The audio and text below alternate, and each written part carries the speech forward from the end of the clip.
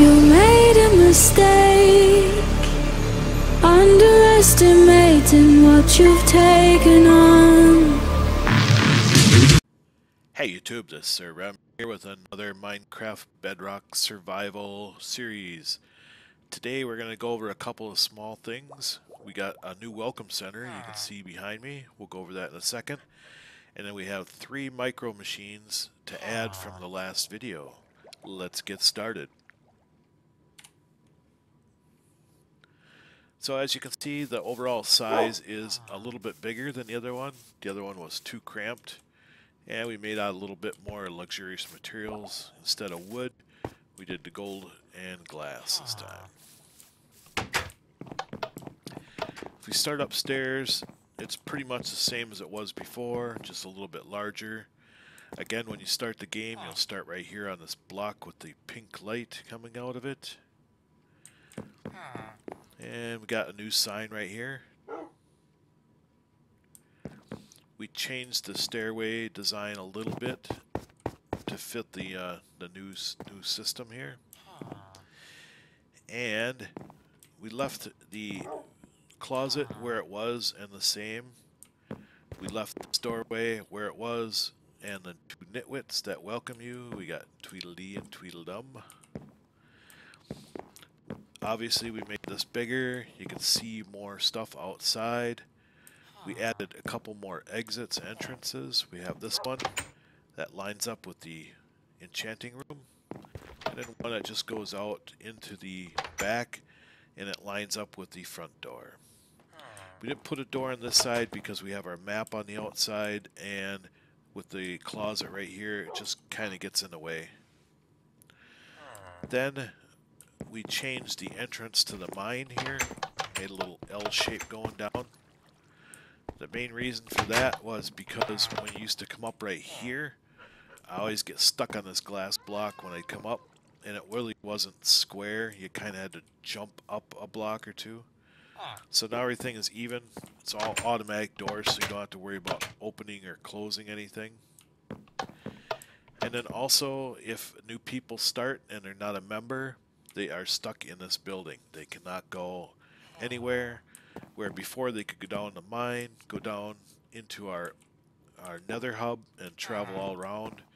Now with this fence and this gate right here, they cannot do that because like these pressure plates here will not activate for somebody unless you're a member. They can't open any chest. They can't get anything out of the closet. They can't open the doors to get out. They are trapped inside this building until I give them membership. We kept the floor design the same as before, and the ceiling is basically the same. So yeah, that's pretty much it for the welcome center. Now let's start on the micro machines. Last time I did the video, I missed one micro machine, and that is inside of our storage area, and I built 2 new ones since that video. All the micro machines are done now for this world, so let's get going and look at them. This micro machine that is up here was one of the very first ones that I built, and since it's not out in the open, I forgot about it for the video. But it is an automatic sheep shearer, and it has all the different colors.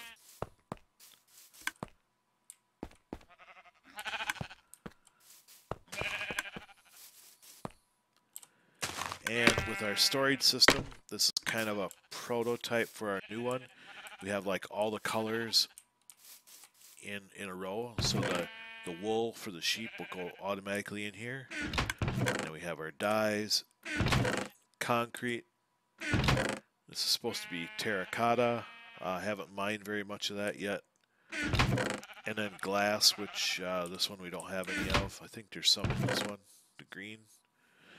But basically, we just take regular glass, grab some dye, and make whatever color glass you want. Then our next micro machine is a chorus fruit farm. This is a Java design, so it doesn't work real good in Bedrock. So when I do build the one on the realm, it will be a Bedrock addition to this one. Let's go over and I'll show you how this one is supposed to work. So basically what you do is you put a minecart down here and you would hold the fruit and then hold the button down, and as the rail cart would go along you would place the fruit, and then until it grew up you would just continue riding this back and forth like this.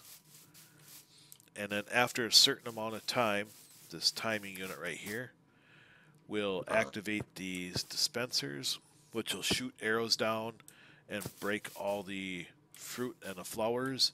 And then you're supposed to be able to get enough flowers back so that you can replant.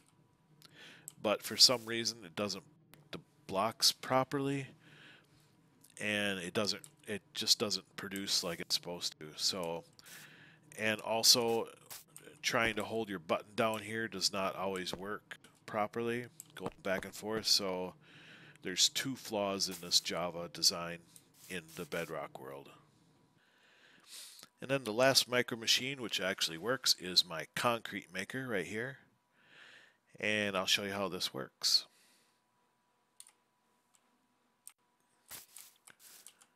So as the sign says, it's a concrete maker. You just stand right here and place the block against this one, and it automatically goes.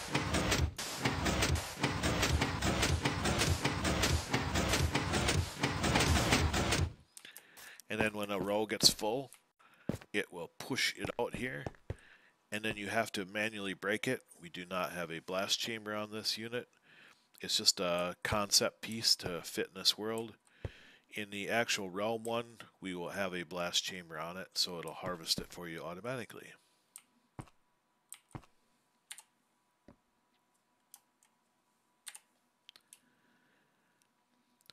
So this is Sir Rem over and out for the final Micro Machine edition of Bedrock Survival.